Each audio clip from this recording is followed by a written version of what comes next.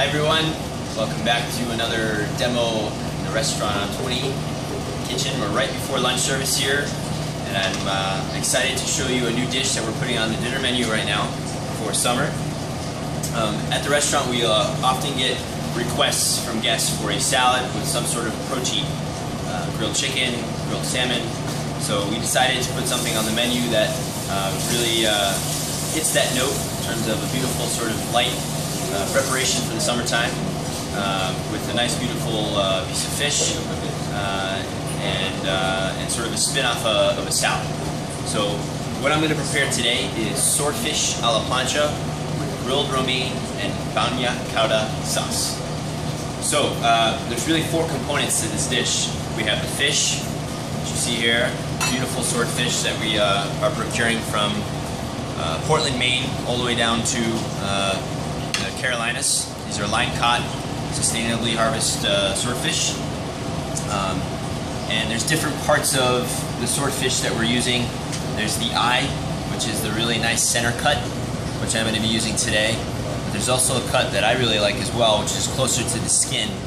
And we use both of these cuts as well.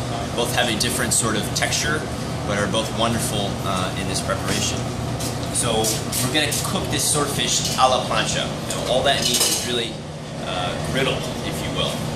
A la plancha basically means to be cooked on a hot table. So in a moment I'll show you our chrome-plated hot a la plancha, which I'm going to be cooking the swordfish on. We're also going to be using romaine. So romaine everyone's familiar with. Usually is seen in the form of a Caesar salad. What we're going to do with this romaine is simply grill it. When you grill romaine, you really bring out a whole nother flavor profile that the lettuce has. Temperature really affects a lot of things in food, especially when it comes to lettuce. And you'll find that when you bring some heat to the romaine, a certain nuttiness and sort of earthy flavor comes out of the lettuce that you wouldn't have if it was prepared cold in a salad. So, and then the final two components is our bagna cauda sauce. And bagna cauda in Italian means hot bath. Now this is a sort of rustic sauce, more of a dip if you will, that you would find often at the table during aperitif or during hors d'oeuvres. It's sort of like a dip that they would use for dipping vegetables or even bread into. And mainly it is comprised of three components: garlic, milk, and anchovies. We do a different variation on the bagna cauda to make it a little bit more stable. We're using fresh garlic. We're using candied lemon, gives it a nice sweet and sour note to the sauce. And these are called boccherones. These are white anchovies. Now, I know a lot of people sort of cringe when they think of anchovies. I used to as well, but these are exceptional. They're nothing like the hairy canned stuff that we were freaked out about when we were younger. These are sweet, these are marinated, they're delicious, and I've fallen in love with them. And I hope you will too. So we're using these in our sauce, along with, of course, Farmer's Cow Heavy Cream, our local dairy farms. And the final component to sort of bring in the whole salad theme are croutons, right? So we think of the Caesar salad or any sort of kind of entree-style salad has some sort of carbohydrate or some bread component in it.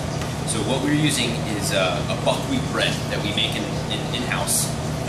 And this bread is wonderful because of its texture and its taste and its ability to toast up and fry up. It has an excellent crumb, and it also happens to be gluten-free.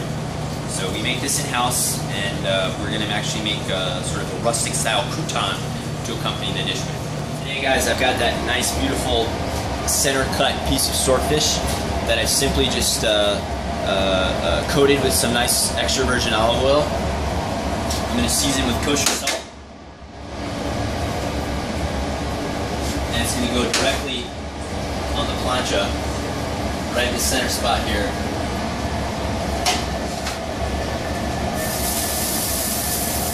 Cook right there. Now I'm going to let that just ride and let it cook on each side for about 3 to 4 minutes.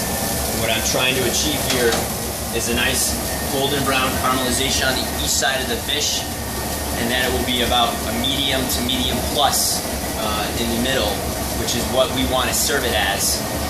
We never want to cook through the fish.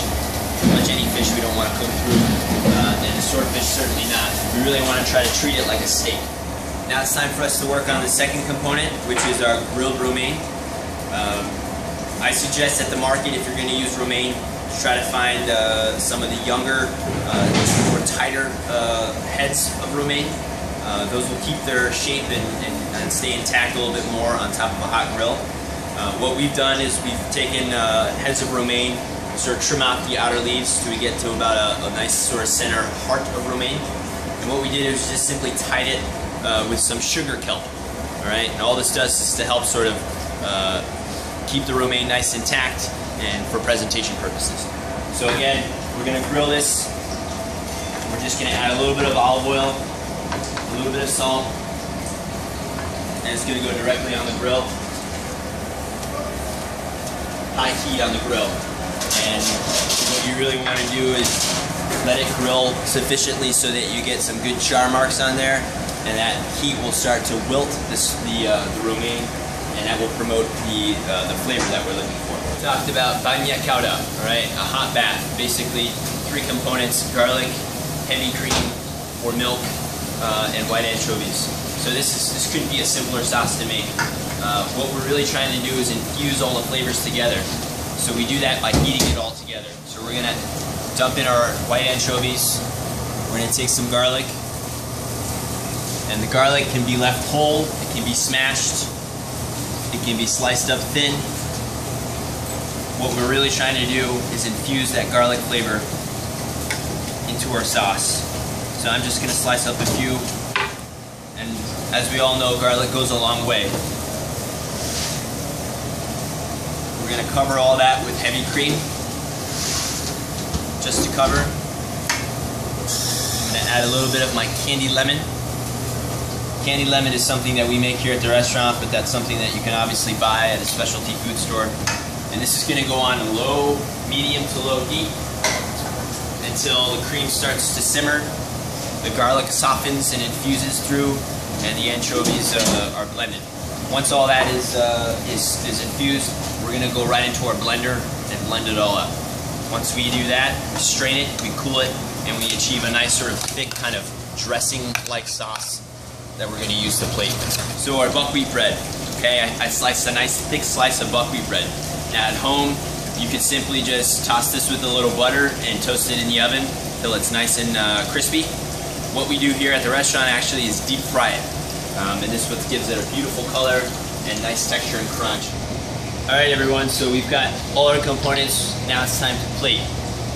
What we do at the restaurant is make sure that we've got all our mise en place together, close by, before we go to the plate. Part of the whole experience at On20 is seeing a beautiful presentation on the plate.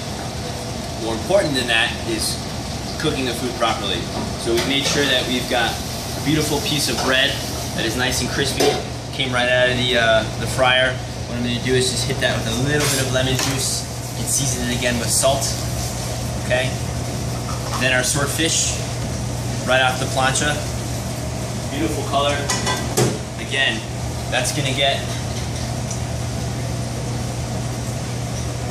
as all our proteins at the restaurant. We dress with just a little bit of brown butter and lemon juice. All right, that's really going to help give a nice exterior seasoning and flavor to the fish. And we have our grilled romaine. So the romaine is going to be the first thing on the plate. We're just going to sort of really create the plate based on the romaine. Flip that over for you. So there's our beautiful grilled romaine. We're going to go with the sauce next.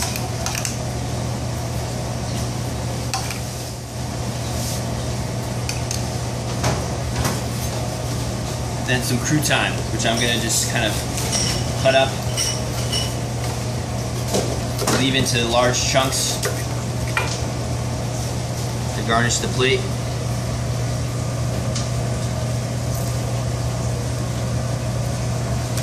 And now for our swordfish, we're going to slice a little bit on the bias 3 or 4 nice slices. You can see that I've got a little bit of translucency in the middle.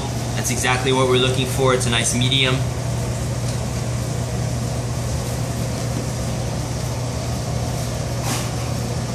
And that finishes our plate. A little garnish.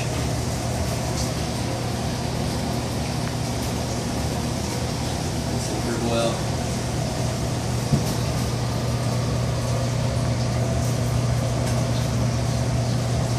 And there you have it, folks. Swordfish a la plancha with grilled romaine, bagna cara, and buckwheat crouton. Bon appetit.